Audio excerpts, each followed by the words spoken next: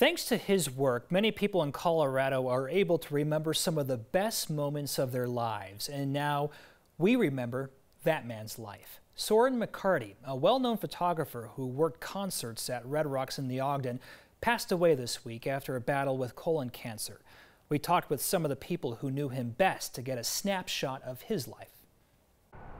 He shot film and photo in Denver and at Red Rocks for 25 plus years. He captured the moments and he knew what he was doing. Soren has touched the lives of so many people, and I'm just happy to have been a part on his path.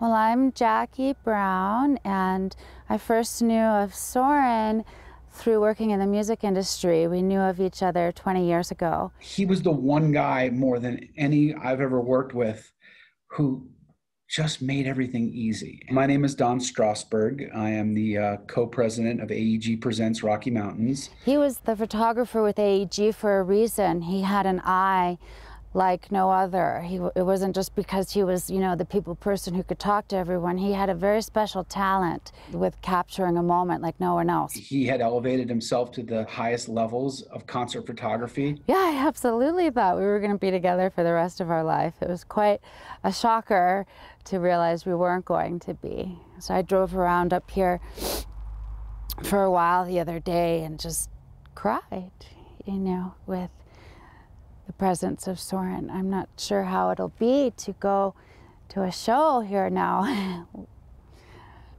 without him, but of course he is very much a piece of Red Rocks, so he will always be here.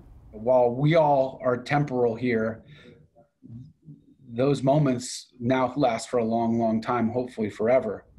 And that's a damn cool legacy. That is Soren's legacy.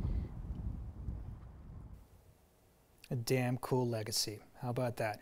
That story told through our photojournalist Corky Scholl. Jackie is currently putting together a book of Soren's best photography over the last 25 years. The proceeds from sales will go to the Friends of Red Rocks charity.